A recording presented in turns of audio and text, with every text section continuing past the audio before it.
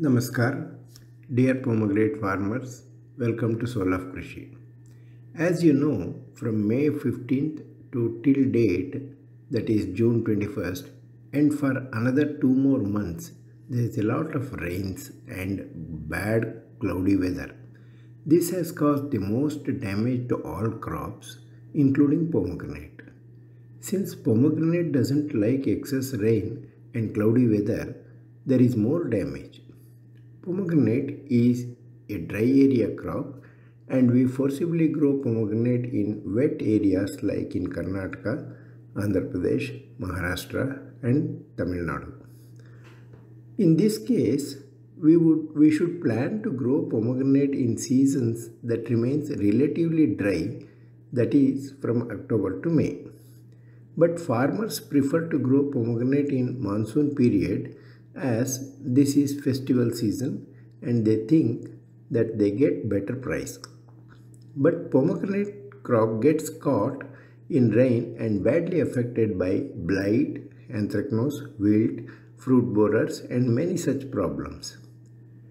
They spend more money on fungicides, antibiotics and other chemicals and the diseases are not coming to control in spite of spraying almost twice a week with chemicals suggested by the so-called consultants and plant doctors. Those consultant and plant doctors are now not able to come to their help and hence farmers are desperate and are contacting ICR institutes and agriculture universities for help. Because of frequent calls from affected farmers, we decided to make this video to help farmers, those who are affected by bad rains.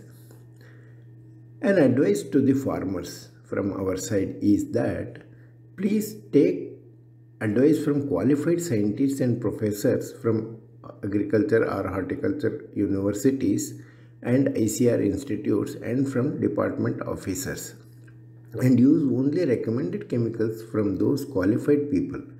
Do not fall prey to those consultants and plant doctors.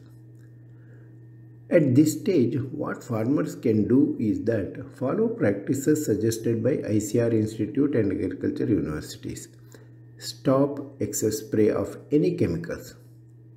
Do not use excess nitrogen fertilizers at any cost. Stop spraying antibiotics. But spray Bordeaux mixtures by preparing yourself. For this, dissolve 1 kg of lime and 1 kg of copper sulfate separately in plastic buckets.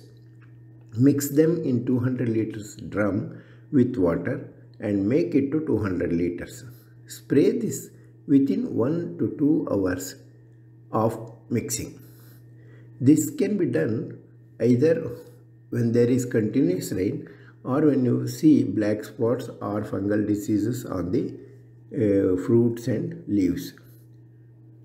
Spray Arca microbial consortium at the rate of 10 ml per liter water along with 5 grams of micronutrients at weekly intervals.